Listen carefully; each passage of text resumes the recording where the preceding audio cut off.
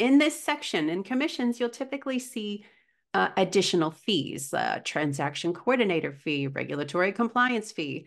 It's all a bunch of garbage. And I would like to read you a broker who posted in a real estate group. He wanted to ask how he could tell his agents he's going to start charging them this, and then doubled down and said, well, technically, we're just going to have the client pay the transaction fee.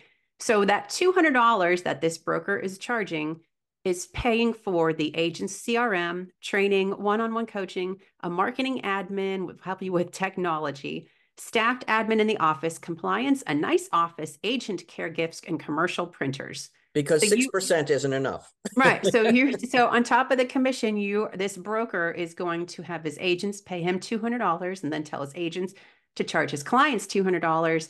And now the consumer is paying for a nice office, a commercial printer, and a staff admin in the office. Out here, So it's typically $699. it's such a bullshit. It's been around for Oh. a long time. One company introduced it and they all followed.